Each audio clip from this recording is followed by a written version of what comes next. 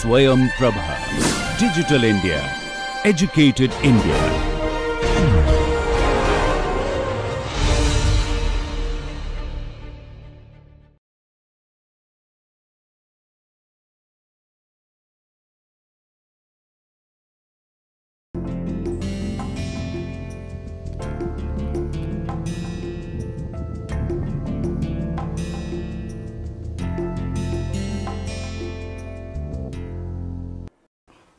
Okay, I thought I will give you a table essentially providing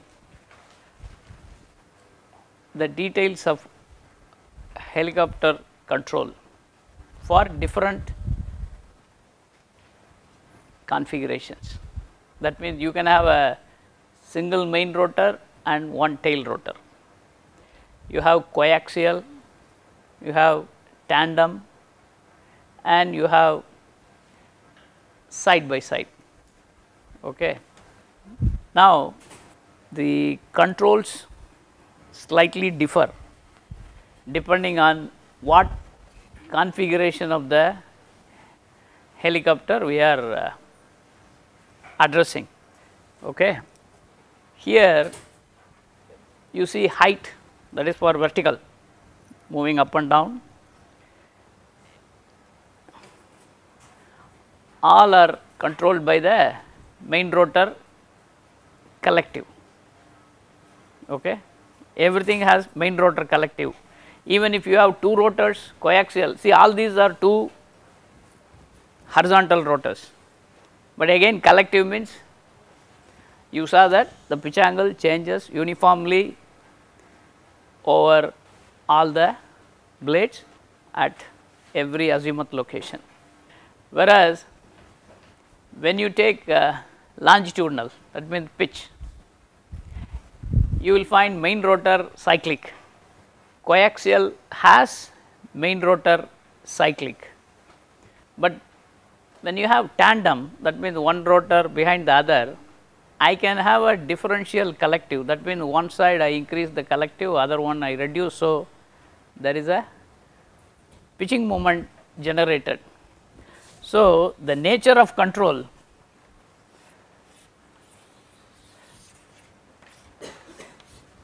can be, okay, I increase the collective here means I increase the thrust here, compared to this automatically I will give you a pitch. So, that is called the differential collective, okay. Main rotor differential collective. If you take side by side, then you have main rotor cyclic, because for pitch you have two rotors. So, if you want to go down, you have to give a cyclic control. Okay. But when you go to lateral for different configuration, again this is main rotor cyclic for the single rotor, coaxial again main rotor cyclic, tandem cyclic now, because you want to roll, whereas side by side you see differential collective, because I can increase it, I can decrease it, so I can roll. Now, when you go to the yaw moment for the single main rotor, tail rotor collective, that means you operate the pedal. Coaxial differential collective, that means each rotor gets different pitch angle. Okay. As a result, there is a torque generated. And if you take tandem, yeah, differential cyclic, that means this rotor you tilt one side, other rotor you tilt, then you can rotate. Okay. And side by side also differential cyclic. Okay. Now, of course, the torque balance is given here. Tail rotor thrust gives the torque balance for single main rotor, coaxial, that is the differential torque of the two rotors, tandem again main rotor differential torque, side by side differential torque. So, if you look at it, the control using the two rotors, they are little different for different configurations, but as far as the pilot is concerned, he will have one stick, one collective stick and pedal. Now, depending on the configuration, you have to make sure that when he moves the pedal, he does the appropriate change in the either tail rotor or he has to change differential collective. It is not that he is given a some other control lever. Okay. That is why in the helicopter configuration is important, and how these various forces and moments are generated by essentially using the rotors. Okay. And that is why they call, I put a star here just to indicate this is called combined pitch differential control mechanism, which goes to the main rotor. Okay. This is a kind of a different terminology. And now, when we analyze in this course, we always take this. Okay. Pretty much the configuration is a single main rotor, single tail rotor, and most of the books, everything they deal with this only, because if you understand the basics of this, then rest of the things are fairly easy. Only thing is you have to know what to do. As far as the rotor behavior is concerned, you have thoroughly understood, and then whether you put two rotors or one horizontal and one vertical, that depends on the type of configuration. Okay. And next is this is a preliminary thing about the power required for helicopters, which you will be calculating. This is just an introduction I am giving for you to see, because helicopters have to hover and they have to fly forward. Now, what happens to the power required? Okay. Generally, the power required are classified into three major factors, you can call it. One is called the induced power, another one is the profile power, and third is parasite power. Now, what is the meaning of each one of them is induced power essentially represent you want to lift the helicopter. Okay. The power required to lift the helicopter, that is called induced power. We will be calculating all these things, because that will become part of your assignment also. The profile power is essentially you are dragging the blade in air. Okay. So, there is a drag force on the blade, and the power required to drag the blade is the profile power. Now, the other one, which is the parasite, when you are going forward flight, you have to drag the helicopter. Okay. So, helicopter means helicopter and the hub, etc., and that is the parasite power. So, please understand, it is not the profile. Blade also gets dragged in the air, and the fuselage is also getting dragged in the air. So, in hover, this is x axis is forward speed, this is the power given in horsepower. Do not bother about the numbers, you look at the trend in the curve, trend, that is very critical.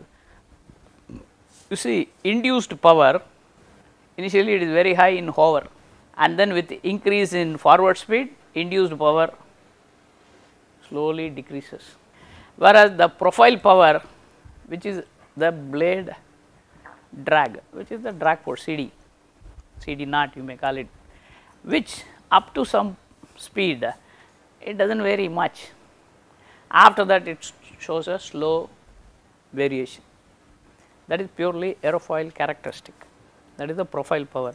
But if you look at the parasite, it is 0, because you are not dragging the fuselage in hover, you are not moving forward. So, it is fine, it is 0, but then as you keep increasing the forward speed, this starts going up, and it goes in a cubic variation of velocity. Please understand, the parasite drag will be proportional to V cube, that power. Drag is proportional to V square, power is V cube. So, you see if you sum up all, because these are the major power required, because in helicopter design they have to calculate all this stuff. You see the power curve, the total, it is high in hover, it decreases with forward speed and then it starts increasing. Okay. So, this is your nature of the power versus velocity curve. So, it decreases and then it will increase, and it will increase. You see the slope of this, it is very sharp, and when you want to fly very high speed, you have to have tremendous power, and it is going to be velocity cube. So, any increase in speed, power required goes by V cube. And when you select the helicopter or when you select the engine for a particular helicopter, the operation you have to consider, and what is the power available in the engine, how much power is required for a specific flight condition. Now, you know that as you go high altitude, there is a variation in density that will affect the engine power, that will also affect this, because the density varies. You will see when I derive the whole thing after this, you will see density is going to influence tremendously. So, that is why the power curve is very, very critical when you are talking about helicopters, and this also tells you are not going to fly just horizontally, you want to climb. If you want to climb, you need to have extra power, otherwise you cannot climb, because if you are hovering, I have this much power. Now, if the power available is exactly like this, then you cannot climb. So, they will say what is the power available. Now, you see if I draw a curve, this is power versus velocity, goes like this. If power available, if I take it this is P power available.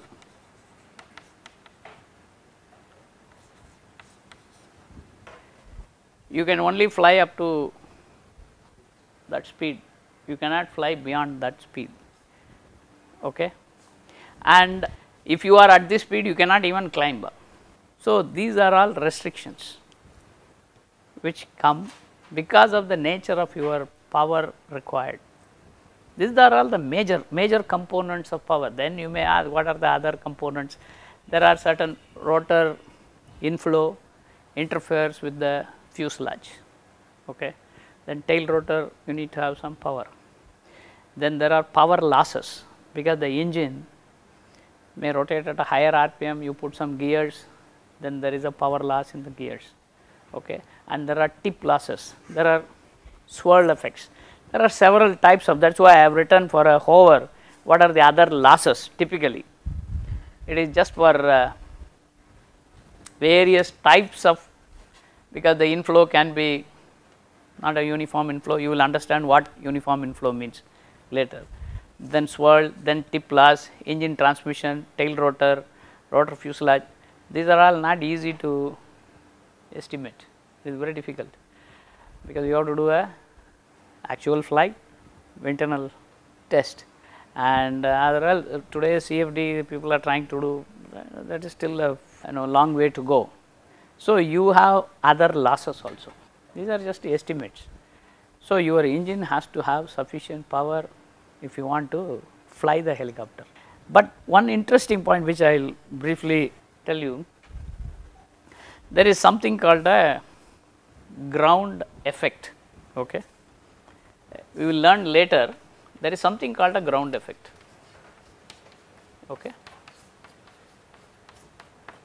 When the rotor is operating very close to the ground, very close means how close, you may ask, you can take it as a 1 rotor diameter, less than 1 rotor diameter, 1 rotor diameter. When it is operating very close to the ground provides some kind of a cushioning effect. Okay.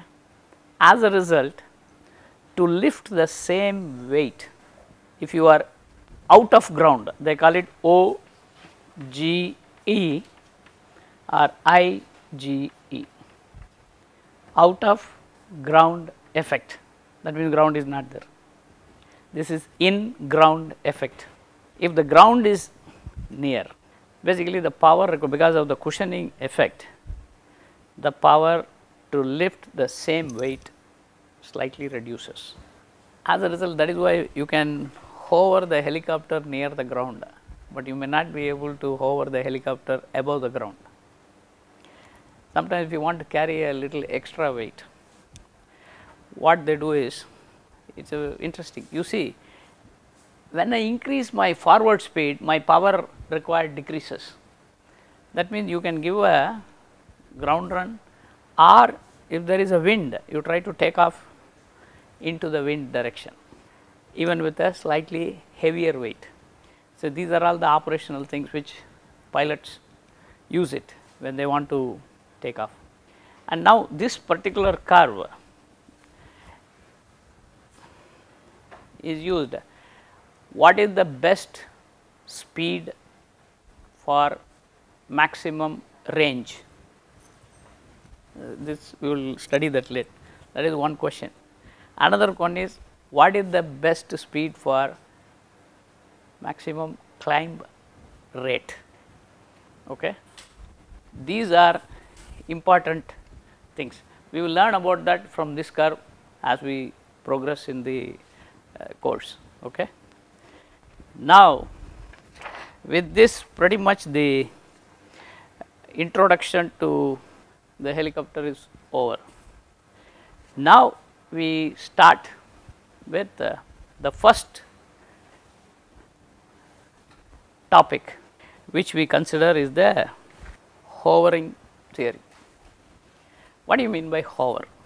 Key is, hover means the helicopter is rotor. We consider rotor because the fuselage is just a weight. Helicopter is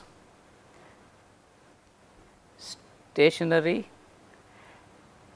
and with respect to the wind outside some slip stream, there is something called a.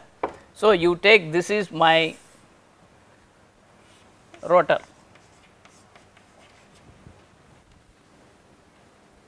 and you say this is an idealization, please understand. You draw something like this. This is called slip stream. This, that means the air inside this region only is affected.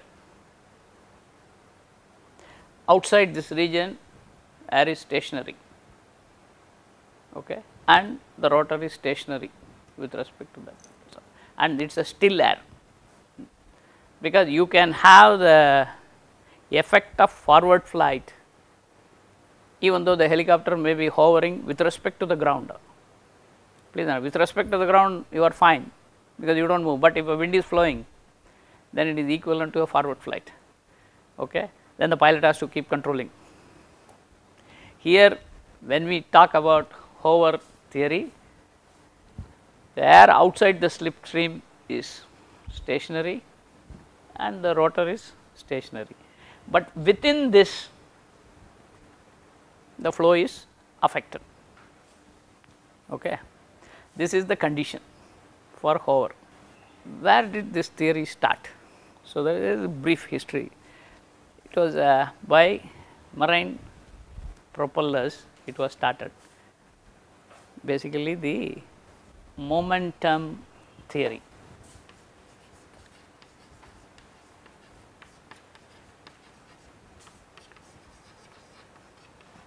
Okay.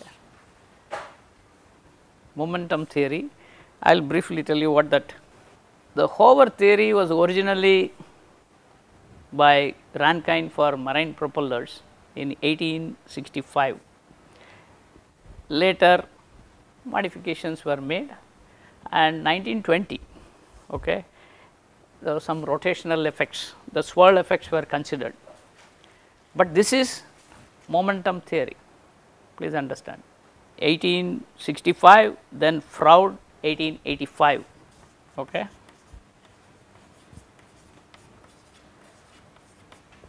and then Gates 1920, and this is Rankine, I think 1865. Basically proposed, he added some swirl effects later. All this for just marine propellers, not for a helicopter. Now, what is the basis of this momentum theory? It is purely the physics, which is conservation laws. Conservation of mass, okay, conservation of mass, conservation of momentum, and conservation of energy. Incompressible flow, treated incompressible, okay. And these are the basic three, because fluid mechanics, you have mass conservation, momentum conservation, energy conservation, that is all. Using this, they came up with the theory for a, this is called the momentum theory, but it is very global, because what is that it assumes? You have a rotor, rotor means rotor has a blades, marine propeller also has some blades, aircraft propeller has blades, and your helicopter rotor has blades. But what is the assumption that is made in this particular theory? You say this is a new word, rotor is treated as a actuator disc. Actuator disc means it is a thin circular disc with the radius as the rotor radius, and it has infinite number of blades, okay, that is the infinite number of blades, but that does not mean it is solid, and it is permeable to the flow. Rotor flow can go through the disc, but it supports a pressure difference, okay. So, this is a assumption. Actuator disc is simply, now it is an area, that is why I have drawn this line, this is a rotor, that is one line, that is all, with the diameter of the rotor, and it is permeable to the flow, that means flow can go through this, okay. That is the basic first assumption. Flow can go through this, but it supports a pressure difference. So, you have a top surface, you have a bottom surface, there is a pressure differential, but the velocity is, or the flow velocity is continuous. This is like, it looks a little, you can't immediately visualize what is really going on. That is why this theory is based on the basic laws of physics, and it makes a lot of assumptions. But please understand, it does not consider details of blade, operating conditions, nothing. It does not require anything, it just requires what is the rotor diameter, that is all. Plus, if you say this is my rotor diameter, okay, I can get some basic quantities, okay. That is what the momentum theory. So, this theory is important, but this alone is not sufficient, because it does not matter what kind of a blade, what is your aerofoil, what is the RPM it is rotating, what is the pitch angle you are operating, nothing, okay. Now, then you will say, what is this theory, where is it used, is it really useful, is a basic question that will come up, okay.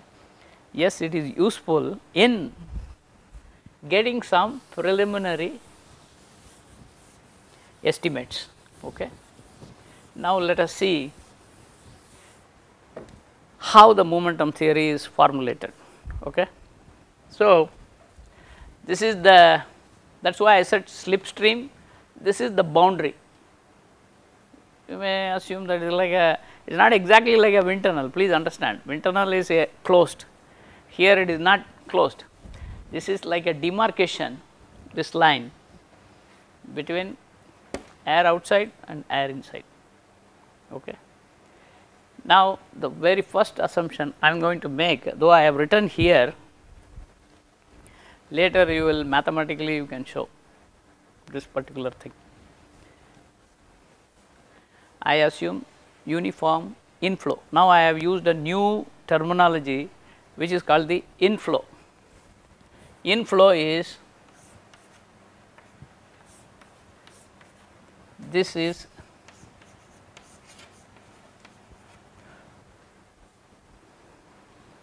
okay, inflow. This is a terminology in helicopters, but we are interested in the flow velocity at the rotor disc normal to it. Okay, that is important. It is the velocity normal. Okay, and we use a symbol, and I put uniform inflow. Uniform inflow means the velocity everywhere is same. Okay. That means I am assuming it is a uniform inflow. You may ask, how do you know? What do you know? Or you take it, that is a starting point. Later you start really going deeper into that. So, very first thing is you assume uniform inflow, and the flow velocity, if it is hovering, here it is 0, this is far field and the pressure is P infinity or P naught or whatever you may call it, and then just above that P 1, just below this pressure 2, and far field downstream P infinity. But I say here it is some velocity is coming, that means it is going out here. So, I will put velocity here, this I call it W, and here I use the symbol nu. Okay, this is a standard symbol which is used in helicopters. Okay. So, these symbols which I am using are all what is used in wherever you go, inflow, they use the symbol nu. Now, this is my basic assumption of momentum theory in hover. Please understand, it is in hover only. Okay.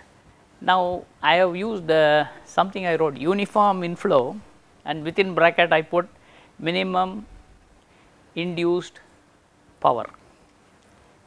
Okay. Mathematically, you can show, this is like calculus of variation, I am telling you. Using calculus of variation, you have a thrust. Now, I use the word thrust. Thrust is, this rotor is supporting a weight. So, I call that is the thrust T. The thrust is, here I take perpendicular to the rotor disc. That is like the rotor is really pushing the air down continuously. Okay. As a result, Newton's law, you push something, you get a upward force. So, the rotor gets the thrust upwards, and the rotor is pushing the air down. So, this is the momentum theory. So, this thrust, but for it to push the air down, you need some power. Okay. And that power is called the induced power. Okay. The power to lift the weight, that is all, nothing more. That is why it is a induced, you can say inflow, or sometimes you say induced velocity. Okay. Induced velocity. In forward flight we use it. Right now you say inflow is enough. Okay. Now, you will find if I have uniform inflow, then I will have minimum induced power. That is the last means, because you have to supply that much power at least. Okay. But that is not sufficient. This is the ideal condition. But mathematically you can show, because that I will give you later. Once we get the equation, I will say This is the problem. Now, you say using calculus of variation, you will say that yes, if you have this condition satisfied, you will have minimum induced power. For minimum induced power, you want uniform inflow, that is the key. Okay. Now, you may start worrying, how do I achieve uniform inflow? That is a different thing. You follow? I assume uniform inflow. If it is uniform inflow in hover, everything is hover, please understand, I get a minimum induced power. Good. Now, how do I achieve uniform inflow? That is the next question. So, we will come to that part later. So, now we will see the momentum theory starting from basics. This is the basic stuff. So, here okay, I used a slightly different symbol. Okay. You can look at the diagram. Okay. This I call it station 0, that means far field upstream, and the velocity is 0 there. Now, as you come near the rotor disc, I call it the flow at the rotor disc is nu, okay, and it is constant over the disc, and the disc area is pi r square, because r is the radius. Now, I put station 1 and 2 because 1 is above, just above the rotor disc, 2 is just below the rotor disc, and then station 3 which is far field downstream, that is here, which I call it W. Okay. And now, this is like a tunnel, okay, because the velocity is 0 here. As you know, let us just simple, you see mass flow rate, when the velocity increases, actually the area is reducing, that is all, because the same mass has to flow. Now, if you look at the mass flow rate, that means the amount of air that is flowing through the slip stream. You have only two quantities, one is W, another one is nu, but the area, you only know one area, that is the rotor disc area, because you do not know what is the area here, okay, the cross sectional area. That means the mass flow rate, that means density into area into velocity, velocity at that area, that is all. So, that is rho a nu m dot. Now, momentum conservation. Momentum conservation is basically Newton's second law. Okay. Rate of change of momentum is basically the force applied. Now, what is the momentum change to the flow per second? Far field here, the velocity is 0. Okay. So, 0 momentum, and here the velocity is W, and how much is the change in rate of change of momentum is m dot into W minus 0, that is the rate at which momentum is changed, m dot W, okay, and that is the force, but that force is acting on the rotor disc, because that is the one which is creating that. Okay. Now, you substitute for m dot this value rho a nu W, that is all T. Now, the next part is energy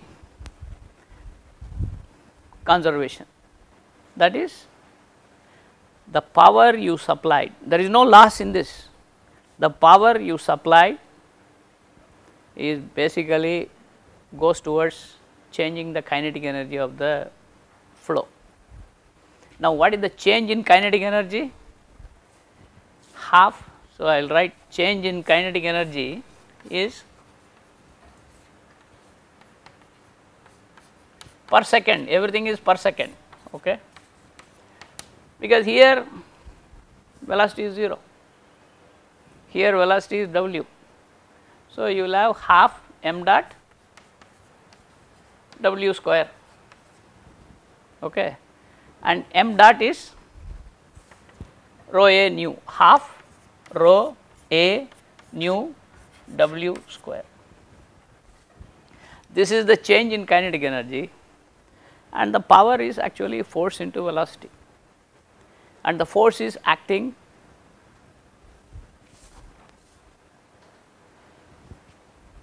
on the rotor disc, and the velocity at that disc is nu. So, the power is T nu, okay, and thrust is given here from momentum conservation rho a nu w. So, you can write it here, substitute, you will have rho a nu w into nu is half rho a nu w square. So, you will find, you cancel out rho a nu, 1 w you cancel. So, you will get w becomes 2 nu. This is the basis. That means, the far field velocity in the slipstream is twice the velocity at the rotor disc. So, you got a relation between w and nu. Now, simply go back, substitute for what is w? W is 2 nu. So, your thrust is given by rho a nu 2 nu, okay. So, you have now a nice expression for thrust. So, this is what thrust produced is into 2 nu, or you can write it as 2 rho a nu square.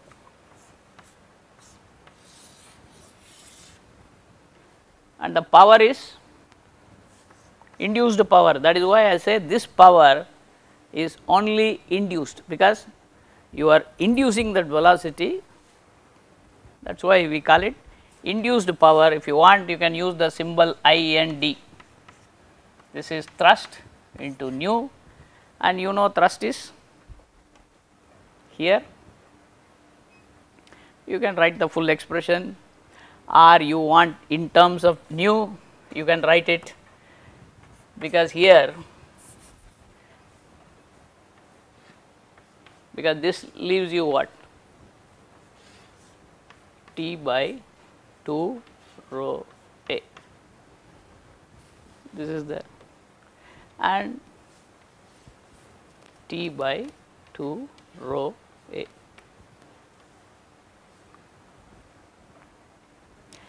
So, that is all, nothing more, it cannot give you anything. Of course, you can draw the velocity profile, etc., that we will, sorry, the pressure profile. Now, this essentially gives me very simple relationship. Thrust is basically weight of the helicopter, because the rotor disc is given by rotor disc area, and density of air is known to you.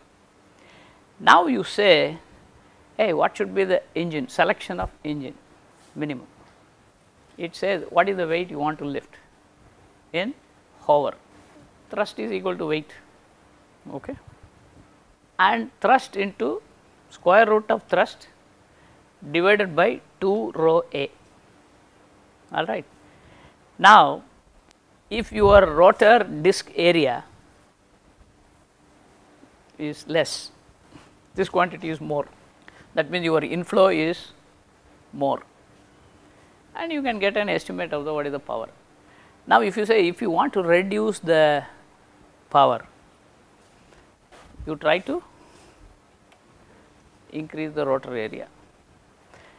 Now, you see as it is directly rotor area dependent, but does it mean that you increase, keep on increasing? Now, there are other practical consideration, it will come later, but the essential part is yes, and of course, density. Now, it immediately tells you, if I want to fly the helicopter, fly means hover the helicopter at an altitude which is about 19,000 feet, the density of air drops by half. That means the power required is going to increase. Okay. So, you can't operate the helicopter at any height, because the power required to hover actually increases with altitude, but the engine power actually will decrease with altitude, because the density is less. So, you find it will be an interesting, that is, this is the power, this is with altitude. You will find the induced power will go, it will increase, this is the P induced, but the engine power may decrease, this is engine power, that is all. That is the altitude, you can just barely.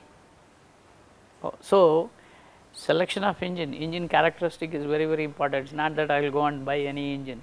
So, you will find usually, see, India has to operate helicopters at a much higher altitude. Okay. There are several helicopters. The Europe, I do not think Europe, US, they do not need to operate at that height. Okay.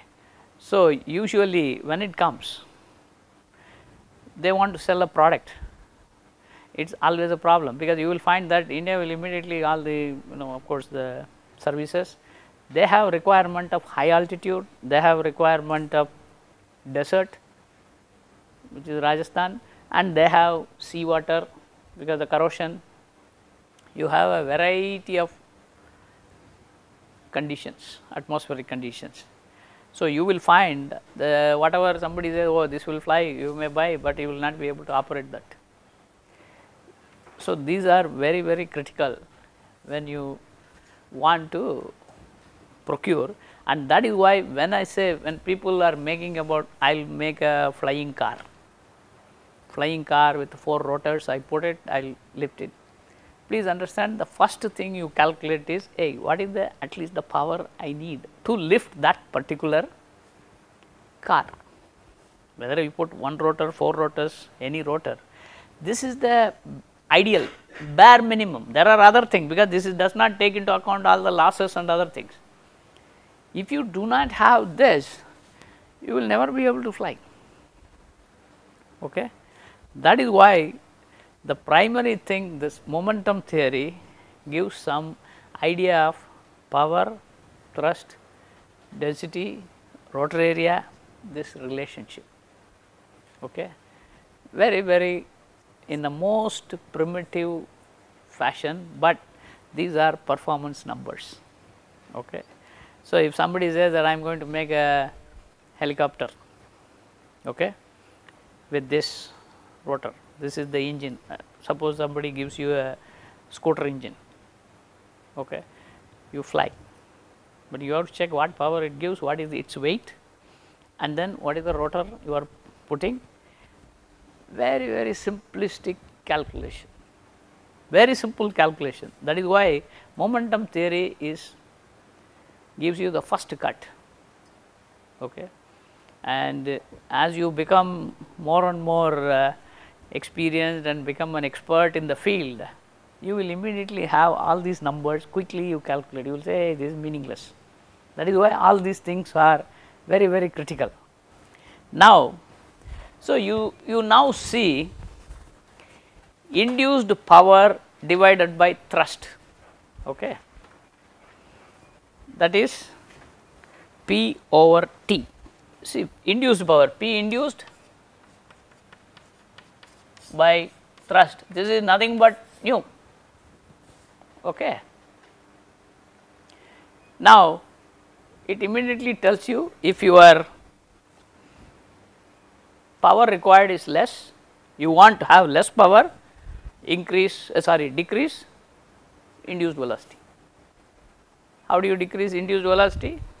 Go and increase the disk area. Okay.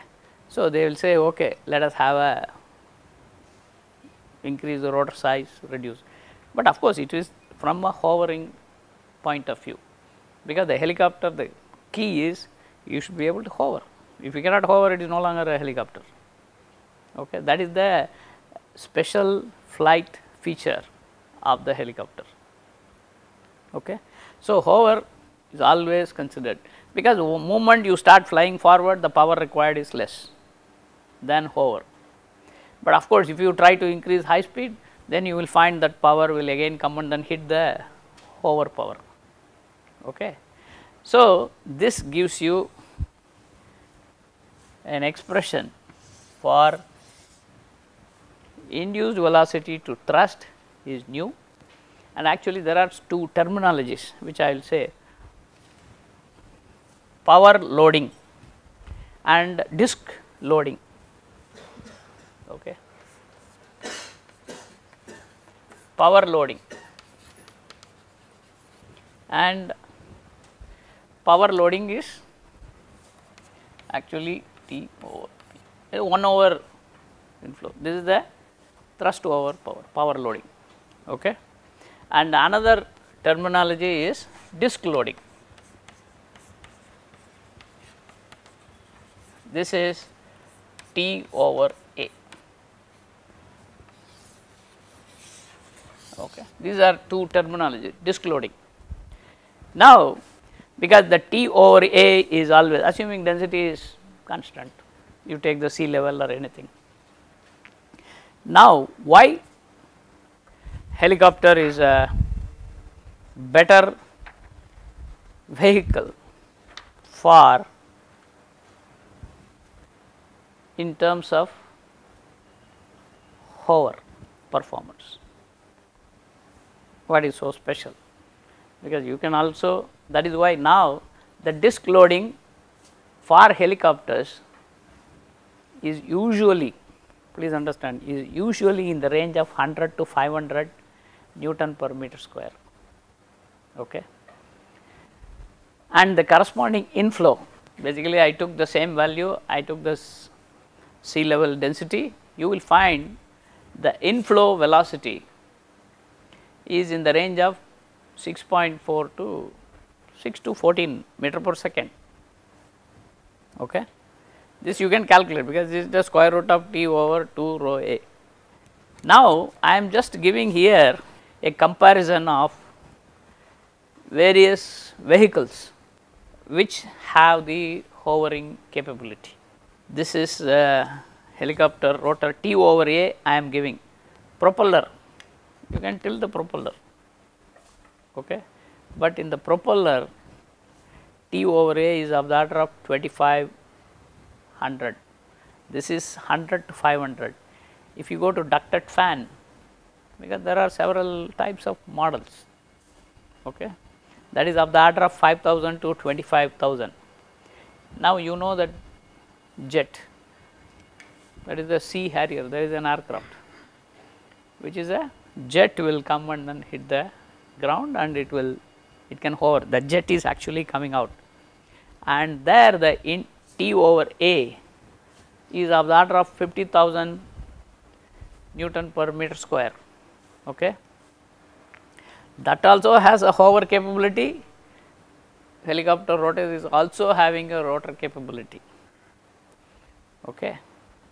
Now, if you go to that high value, the power required is phenomenal, whereas helicopters require less power. That is the advantage. So, the helicopters require less power to hover. Usually the Sea Harrier, what sometimes you may see in the video, that is shown only for video. Pilot does not hover. It is only to demonstrate that it has a hovering capability, because I talked to some pilot, they said that if we hover, all our fuel is gone before we take off. because it is just for, yes, that particular aircraft has this capability, because it is operational on a ship. Okay, it can come and, but it will, is it, the fuel will just go off, okay, you do not try to operate on that. So, that is where the key is helicopter rotor.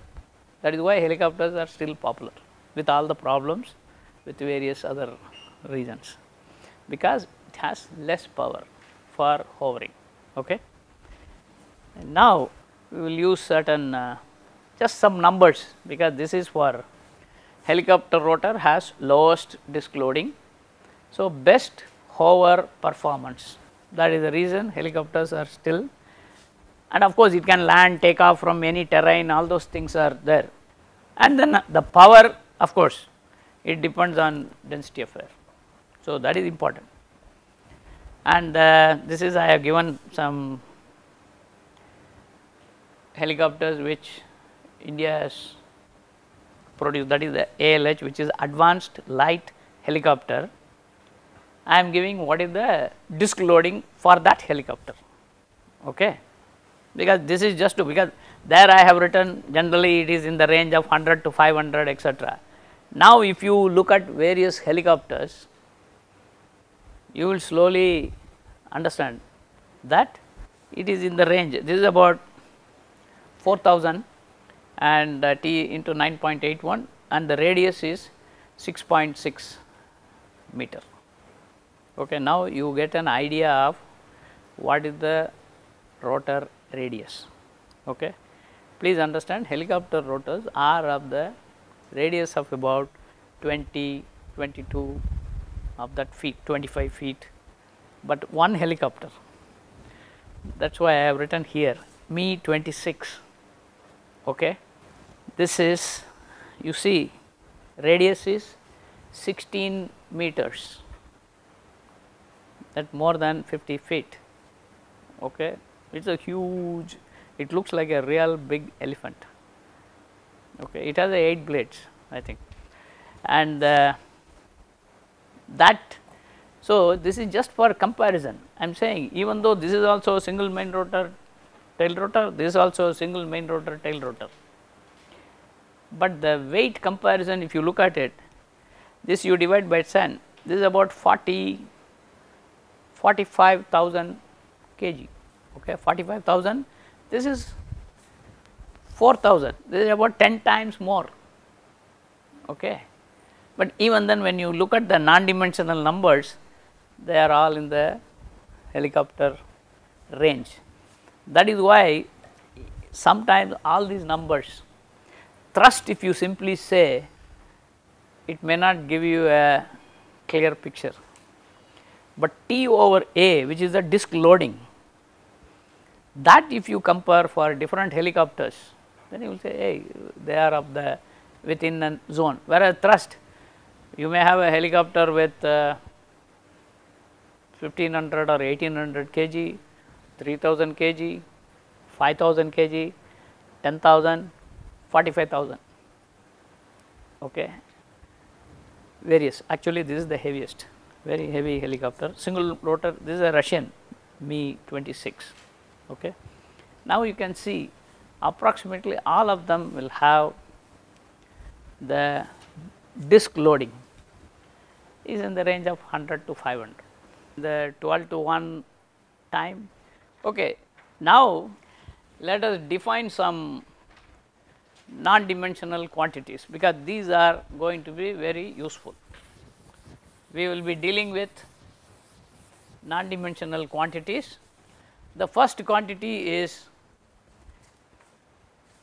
inflow ratio. Please understand, this is very important, and the symbol used is lambda. Okay. Inflow ratio, lambda is nu over omega r. Please understand, omega r is tip speed. Okay.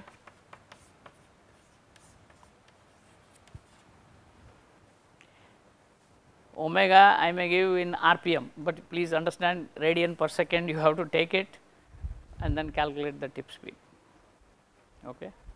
This is the inflow. Sometimes people do not use the word inflow ratio, they will simply say inflow. Okay.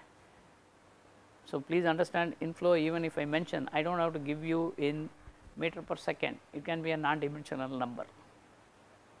So, you have to know that these are quantities which are very important, and they will be used throughout the semester.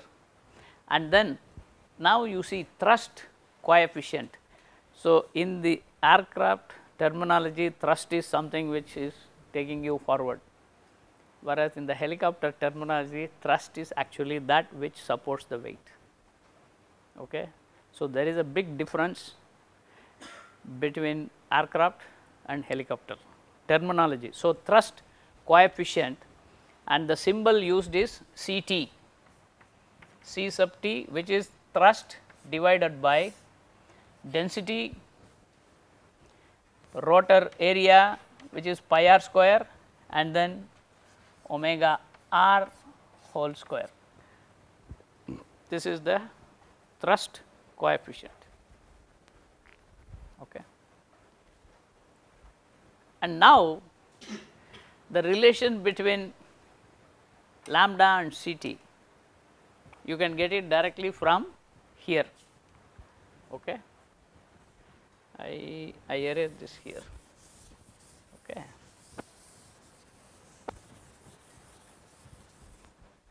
Because you divide by T over rho pi r square omega r whole square. This is again 2 rho A is basically pi r square, that is the rotor area, and then nu square over rho pi r square omega r whole square. This you see, this is nothing but CT, this is 2 lambda square, or in other words, lambda is square root of CT over 2. Okay. Simple. So, inflow is, and CT, if you look at it, CT for helicopters is usually in the range of this. So, 004 to 006.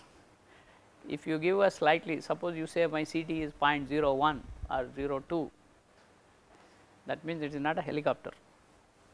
Okay. So, that is how people immediately, the good designers, good people who are very good understanding, they will say that, hey, CT, it has to be in this range if you say that mine is a helicopter. Otherwise, just by giving a thrust or area or anything, it is difficult. So, either disk loading you specify or CT you specify, and you will find in the industry, in the publications, CT is very commonly used. Okay. Very commonly used, thrust coefficient, because thrust coefficient 005 is okay, usually for a helicopter 005 normally. That is why I put 004 to 006, and you take, now I say, I again took the reference as the advanced light helicopter, that is the Indian thing. You see CT, this is the weight and density 1.225. Please understand, again density is important in defining CT. You may say, hey, what is that? This is always like this, means if I go to high altitude, what happens? Yes, of course, CT will go up. Now, you automatically see, if the thrust coefficient goes up, inflow goes up. If inflow goes up, power goes up for the same rotor. Okay. That is how everything is related. CT for ALH, the rotor radius is 6.6 and the tip speed. Okay. This is around 32.8 radian per second. Okay. It is actually around 300 plus RPM, 317 or something like that, I do not know what is the 300 something, okay, RPM. Now, if you multiply these two, you see for the ALH CT for 4000 class, this is around 0.00497, but you take some other helicopter, it will be around that range. Even if you increase some weight, it will become slightly. You see the tip speed, this is omega r, 217 meter per second. Now, you may be wondering, earlier I showed you another rotor with a 16 meter radius. What is the RPM of that? Okay, because I did not specify the RPM. There it is much lower, it is around 1 point some hertz. Okay. It is very slowly turning. Then what is that really very important in the helicopter rotor? One is the radius, another one is the omega, angular velocity. Okay. These are the two parameters. Radius, you know that if I increase my radius, I require my CT will actually come down, my inflow will come down, my power will come down, everything will come down, beautiful. But then if I increase my omega, actually what will happen? Again that will also reduce my CT. But then if I keep on increasing my omega, my tip speed will keep increasing, and then you may start getting into adverse effects of the flow, because you start having lot of compressibility, divergence, drag divergence. There is something called a drag divergence speed, beyond which the drag force will start increasing, because your Mach number is increasing. Okay. So, they try to keep the tip speed around 200 meter per second, it may be 180 also. So, you will find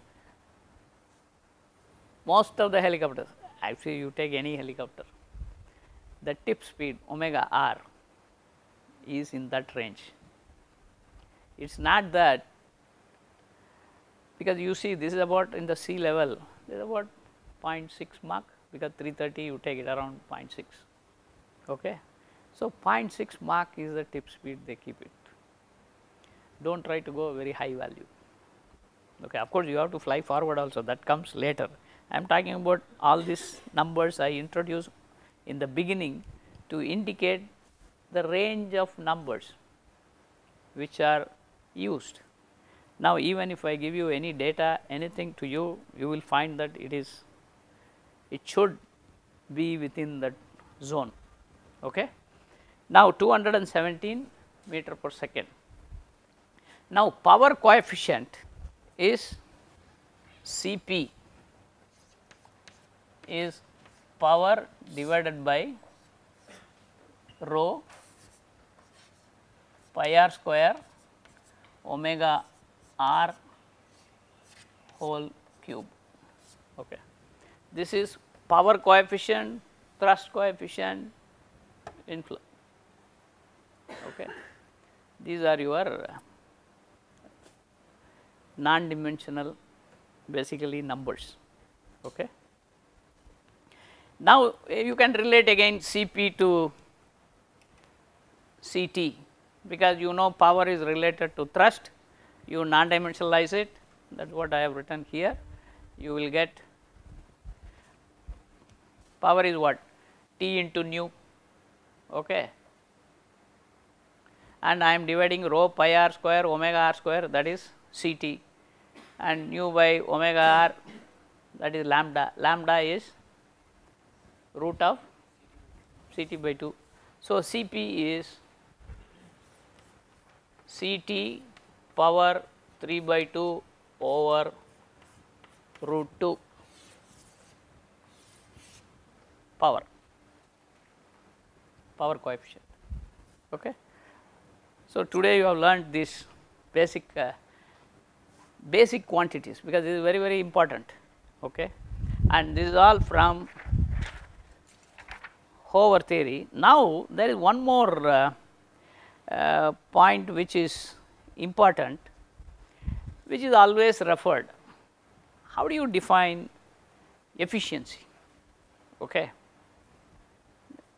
You know, it's a little bit difficult, depending on the situation you may define, but in the helicopters there is something called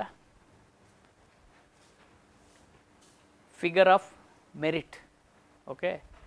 It is denoted by the symbol M, and please understand, figure of merit is only for brace comparison of few helicopters.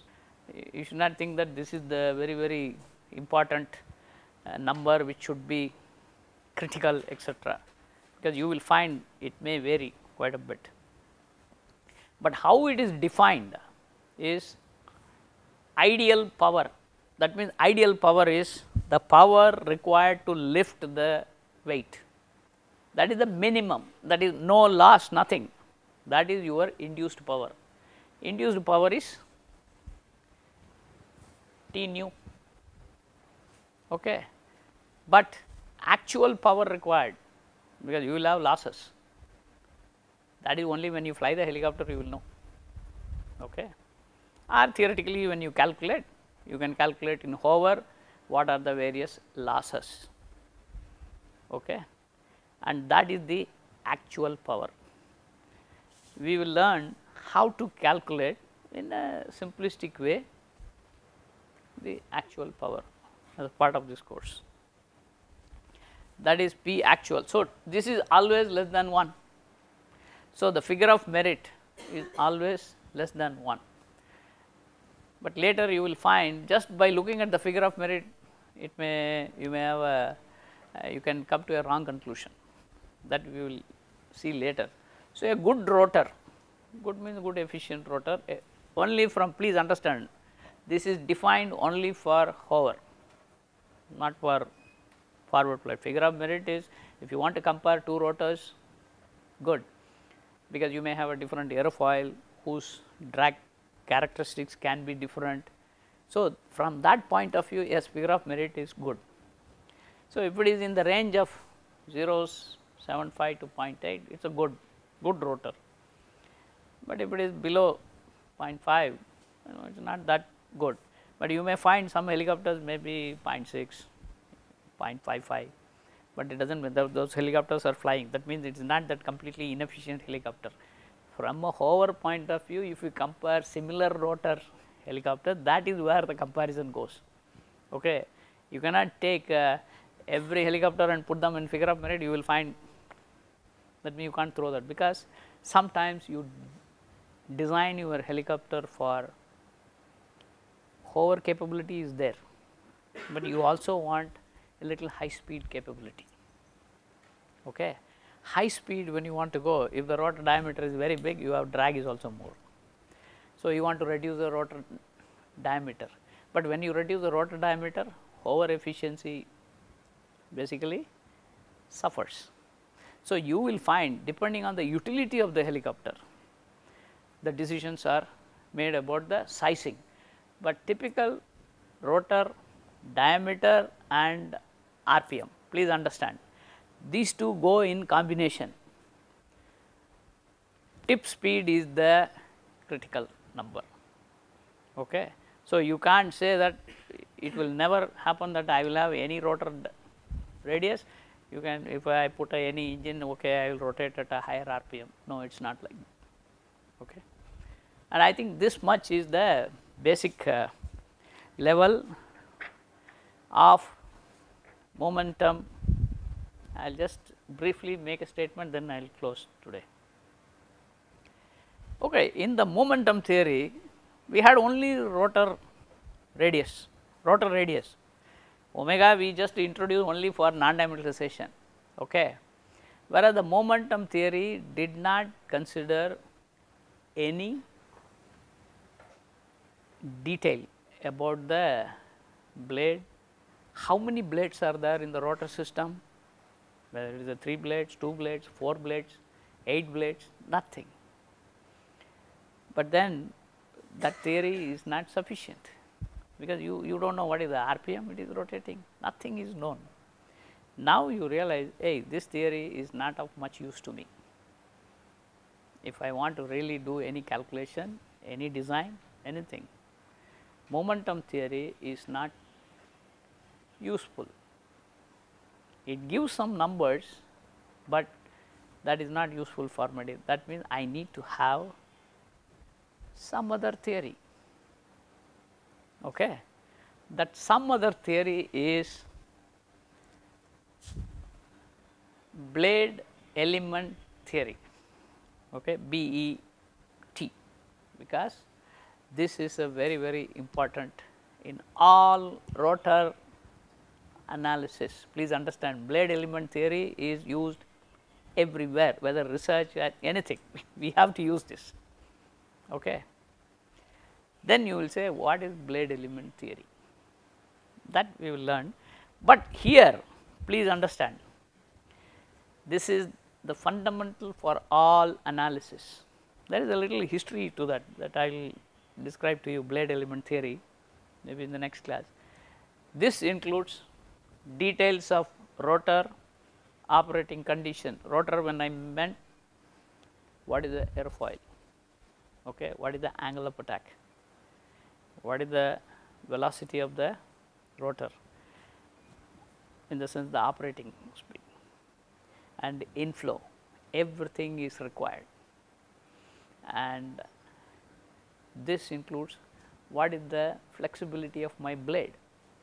Please understand, because my blade is not rigid, that means the structural dynamics.